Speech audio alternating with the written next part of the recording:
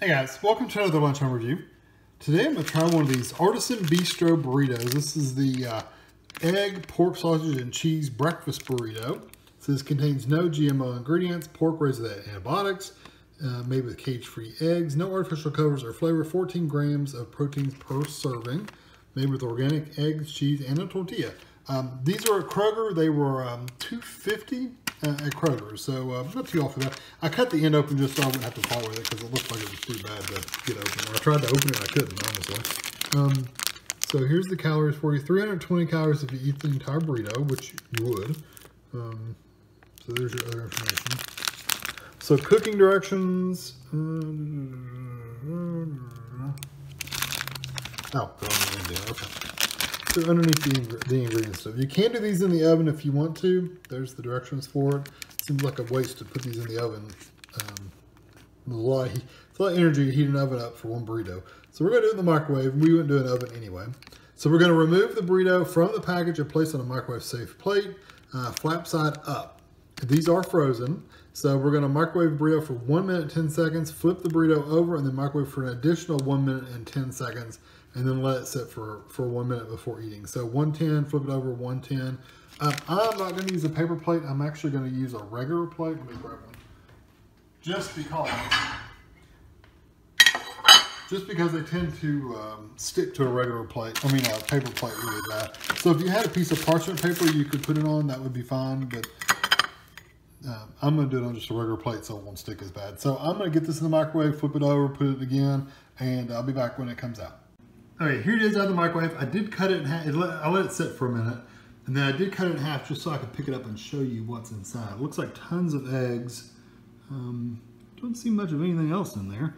It's supposed to have sausage in there too, but I guess there's some small pieces of sausage like right there. There's some small pieces. So, and the tortilla itself is very, very soft, almost wet. So I'm going to turn it over so it won't get too soggy on the bottom. Yeah, because that was getting soggy on the bottom of that. You can see the moisture on the plate. So I'm going to let this sit and dry out a little bit and cool off, and I'll be right back. Okay, it should be cool enough now to try out. So here's, like I said, there's a closer look at it. You can see the potatoes and stuff in there too.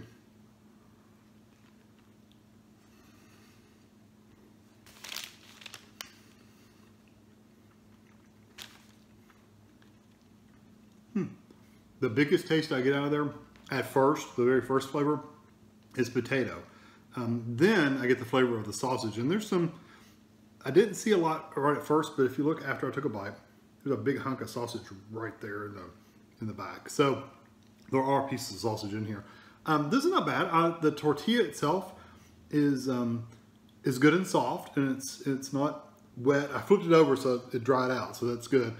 If I hadn't flipped it over, it would have been soggy on the bottom, so which wouldn't have been good. The flavor is pretty good. I like the taste of the sausage.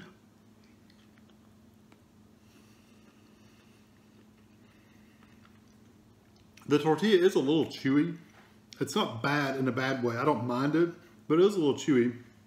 The sausage, well, that bite I just now took didn't have any sausage in it at all. It was all egg and cheese and tortilla, of course.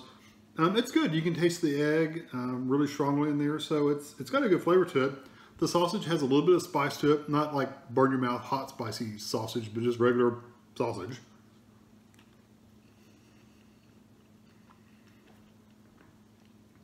I don't mind it. And I know a lot of people like to put like salsa or ketchup or something like that on these. I think salsa would be pretty good with this because the sausage, it does have a little bit of spice to it, and a salsa would add just that little more flavor to it. I think he's good. I think they're a little expensive for what they are. $2.50 for a single burrito, a breakfast burrito. I think it's a little high, but it is, organic cheese, eggs, and a tortilla. So it is organic, if that matters to you. No GMO, all that kind of stuff. So I guess it's a more humane version of a breakfast burrito. Flavors are good. I'm gonna give it a 4 because I do like the flavors. I have nothing to really complain about it, but there's nothing like super spectacular either. So I'm gonna give it a 4. Definitely worth trying out if you don't mind spending $2.50 for a burrito.